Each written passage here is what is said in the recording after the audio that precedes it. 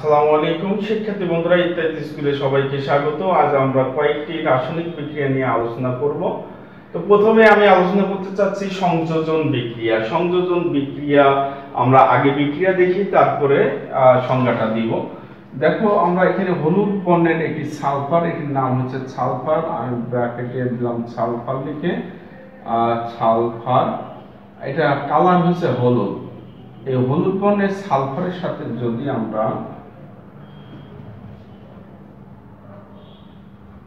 Iron যুক্ত করি তাহলে একটি যৌগ উৎপন্ন হয়। সেই যৌগটার নাম হচ্ছে আয়রন সালফাইড অর্থাৎ ফেরাস সালফাইড। তো আয়রনের কালারটা কিন্তু কি কালার বলো, রূপার মতো কালার, চকচকে একটা কালার হয়।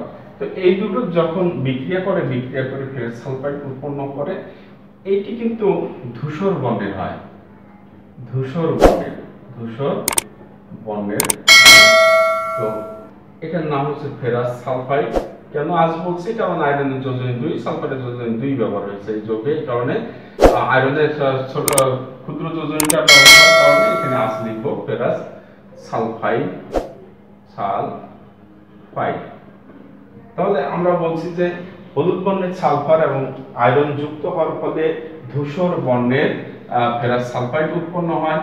তাহলে এখানে আমরা দেখলাম যে দুইটি মৌলিক পদার্থ যুক্ত হয়ে একটা ভিন্নধর্মী নতুন পদার্থ উৎপন্ন হয়েছে। সুতরাং এই বিক্রিয়াটাকে আমরা বলছি সংযোজন বিক্রিয়া। এরপরে যদি আমরা আরো দেখি, দেখো, আমরা যদি পানি হাইড্রোজেনের সাথে মনে করো অক্সিজেনের বিক্রিয়া ঘটাই, সেক্ষেত্রে উৎপন্ন হবে কি 2H2O উৎপন্ন হবে। তো হাইড্রোজেন একটি গ্যাস, অক্সিজেন একটি গ্যাস, এই দুইটি গ্যাস পরস্পরের সাথে যুক্ত হয়ে পানি উৎপন্ন হলো। এটি কিন্তু লিকুইড, তরল, তাই না? সম্পূর্ণ ভিন্নধর্মী পদার্থ উৎপন্ন হয়েছে।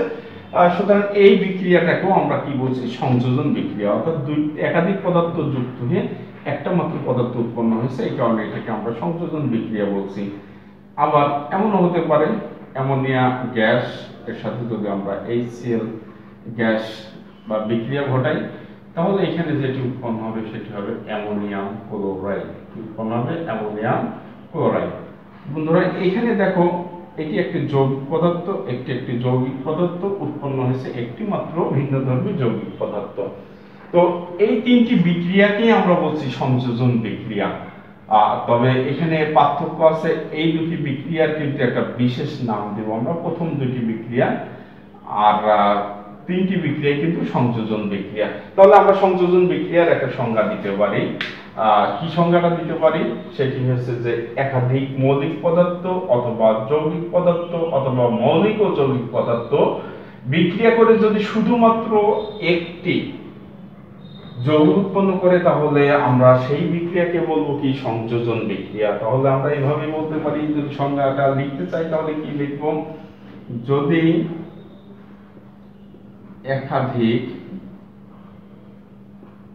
একাধিক মৌলিক পদার্থ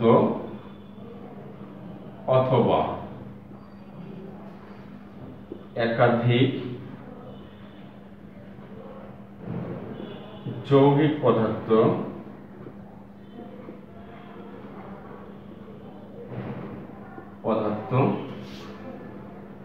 অথবা মৌলিক ও যৌগিক পদার্থ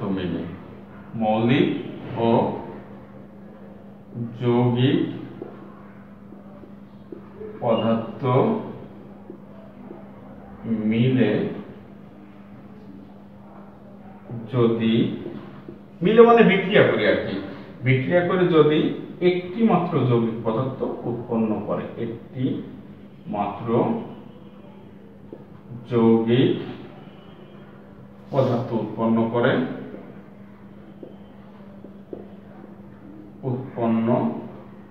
করে তাকে বা এই বিক্রিয়াটাকে আমরা কি বলবো? অবশ্যই আমরা বলবো কি? সংযোজন বিক্রিয়া বলবো। তবে তাকে সংযোজন বিক্রিয়া বলে। বন্ধুরা, তাহলে আমরা এটা যে প্রক্রিয়ায় মূলত দেখো যে প্রক্রিয়ায় একাধিক মৌলিক পদার্থ অথবা একাধিক যৌগিক পদার্থ অথবা মৌলিক ও যৌগিক পদার্থ মিলে যদি একটি মাত্র যৌগিক পদার্থ উৎপন্ন করে তবে তাকে আমরা কি বলবো, সংযোজন বিক্রিয়া বলবো। তো এখানে দেখো দুটি মৌলিক পদার্থ পরস্পরের সাথে যুক্ত হয়ে সম্পূর্ণ ভিন্নধর্মী একটি যৌগিক পদার্থ ফেরাস সালফাইড উৎপন্ন করেছে। এখানে হাইড্রোজেন গ্যাস এবং অক্সিজেন গ্যাস সম্পূর্ণ দুইটি ভিন্ন মৌলিক পদার্থ যুক্ত হয়ে একটি যৌগিক পদার্থ পানি, তরল পানি উৎপন্ন করেছে। এখানে গ্যাস, অ্যামোনিয়া গ্যাস এবং HCl গ্যাস পরস্পরের সাথে বিক্রিয়া করে অ্যামোনিয়াম ক্লোরাইড নামক একটি সম্পূর্ণ ভিন্নধর্মী যৌগিক পদার্থ উৎপন্ন করেছে। তো সেই ক্ষেত্রে আমরা এই তিনটি ক্ষেত্রে আমরা বলছি এটি যে সংযোজন বিক্রিয়া। তবে বলে রাখতে চাই 1 আর 2 কে কিন্তু আমরা বলবো 1 ও 2 এই দুইটিকে কিন্তু আমরা বলবো সংশ্লেষণ বিক্রিয়া। বিশেষ একটা কারণে এটাকে বলবো সংশ্লেষণ বিক্রিয়া। দেখো বন্ধুরা, এটাকে কেন আমরা সংশ্লেষণ বিক্রিয়া বলছি সেটা একটু খেয়াল করি। তোমরা দেখো এখানে কিন্তু মৌলিক পদার্থ, তাই না? এস একটি মৌলিক পদার্থ, আয়রন মৌলিক পদার্থ, হাইড্রোজেন মৌলিক পদার্থ, অক্সিজেন মৌলিক পদার্থ। তাহলে আমরা দেখছি কি একাধিক মৌলিক পদার্থ মিলে যদি একটি মাত্র যৌগিক পদার্থ উৎপন্ন হয় তাহলে তাকে বলবো কি, সংশ্লেষণ বিক্রিয়া। তবে এই সংশ্লেষণ বিক্রিয়া নিজে কিন্তু একটা সংযোজন বিক্রিয়াও বটে, বাট যৌগিক পদার্থ কিংবা মৌলিক যৌগিক পদার্থ মিলে যদি একটি মাত্র যৌগিক পদার্থ উৎপন্ন হয় তখন আমরা সেই বিক্রিয়াকে বলবো কি, একটি সংযোজন বিক্রিয়া। বাট সেটাকে সংশ্লেষণ বলবো না, কারণ কি এখানে যৌগিক পদার্থ আছে। আমরা সংশ্লেষণ তাকেই বলবো যদি মৌলিক পদার্থ থাকে, একাধিক মৌলিক পদার্থের সংযোগে একটি মাত্র যৌগ উৎপন্ন হলেই তাকে বলবো আমরা সংশ্লেষণ বিক্রিয়া। তো বন্ধুরা, আমরা সংযোজন বিক্রিয়া এবং সংশ্লেষণ বিক্রিয়া বুঝলাম এবং এখান থেকে এই সিদ্ধান্তে আসা গেল সেটা কি, সংশ্লেষণ বিক্রিয়া সংযোজন বিক্রিয়া হতে পারে, কিন্তু সকল সংযোজন বিক্রিয়া সংশ্লেষণ বিক্রিয়া নয়। তবে সকল সংশ্লেষণ বিক্রিয়া অবশ্যই সংযোজন বিক্রিয়া। বন্ধুরা, আমি সংশ্লেষণ বিক্রিয়ার সংজ্ঞা লিখলাম না, সহজেই তোমরা লিখতে পারবে, তাই না? তো এবার আসি আমরা বিযোজন বিক্রিয়ায় আসি।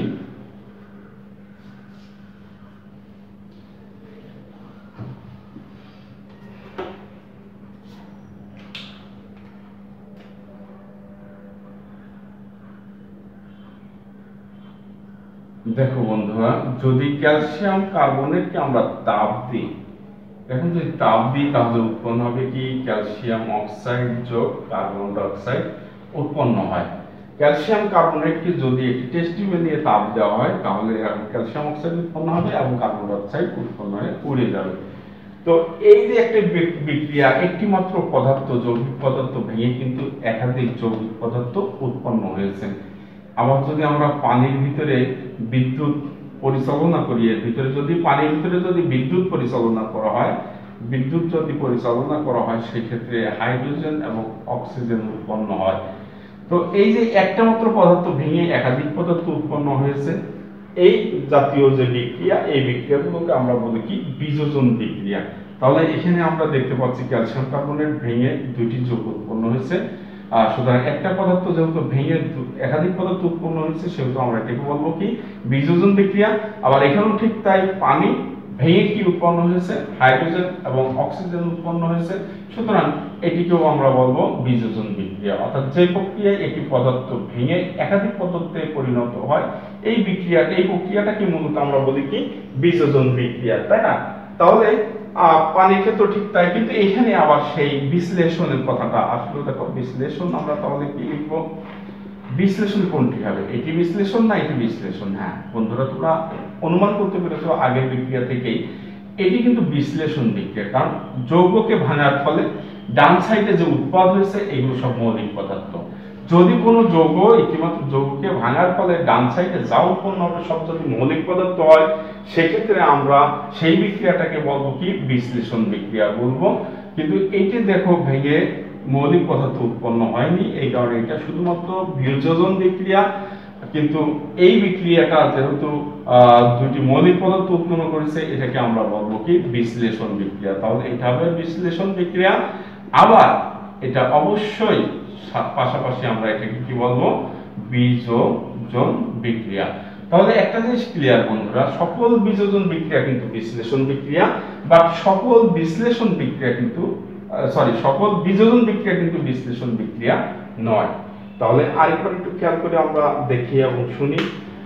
কোন যৌগ যদি একটি মাত্র যৌগকে ভেঙে যদি একাধিক যৌগে উৎপন্ন করা যায় অথবা একাধিক মৌলিক পদার্থে ভাঙা যায়, তাহলে আমরা সেই বিক্রিয়াটাকে বলবো বিযোজন বিক্রিয়া।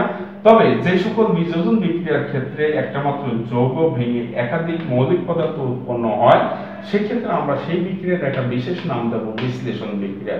তাহলে বন্ধুরা আমরা বলতে পারি সকল বিশ্লেষণ বিক্রিয়াই বিযোজন বিক্রিয়া, বা সকল বিযোজন বিক্রিয়া বিশ্লেষণ বিক্রিয়া নয়। যদি আমাদের এই ধরনের কোনো কোশ্চেন থাকে তাহলে আমরা দুইটা সংজ্ঞা দিয়ে নেব, আগে বিযোজনের সংজ্ঞা দিয়ে নেব, তারপরে আমরা বিশ্লেষণের সংজ্ঞা দিয়ে নেব, তারপরে আমরা এই বিক্রিয়াগুলো দেখিয়ে আমরা বলে দেব যে এই বিক্রিয়াতে যৌগিক পদার্থ উৎপন্ন হয়েছে, সুতরাং একটা বিযোজন বিক্রিয়া। আর এই বিক্রিয়াটাতে আমরা দেখলাম কি একাধিক মৌলিক পদার্থ উৎপন্ন হয়েছে, সুতরাং এটা বিশ্লেষণ বিক্রিয়া, এবং পাশাপাশি আমরা বলবো বিযোজন বিক্রিয়া। বন্ধুরা আজকে এ পর্যন্তই আমরা বিযোজন, সংযোজন, সংশ্লেষণ ও বিশ্লেষণ বিক্রিয়া সম্পর্কে জানলাম। আগামী দিন আমরা আরো নতুন কোনো বিক্রিয়া নিয়ে আসবো। ততক্ষণে তোমরা ভালো থেকো, এবং আমাদের এই ভিডিওটি যদি ভালো লাগে তাহলে অবশ্যই তোমরা ভিডিওটি শেয়ার করবে, লাইক করবে, কমেন্টস করবে, এবং বিভিন্ন সামাজিক যোগাযোগ মাধ্যমে আমাদের ভিডিওগুলো ছড়িয়ে দেবে। ধন্যবাদ সবাইকে আমাদের সাথে দীর্ঘক্ষণ থাকার জন্য।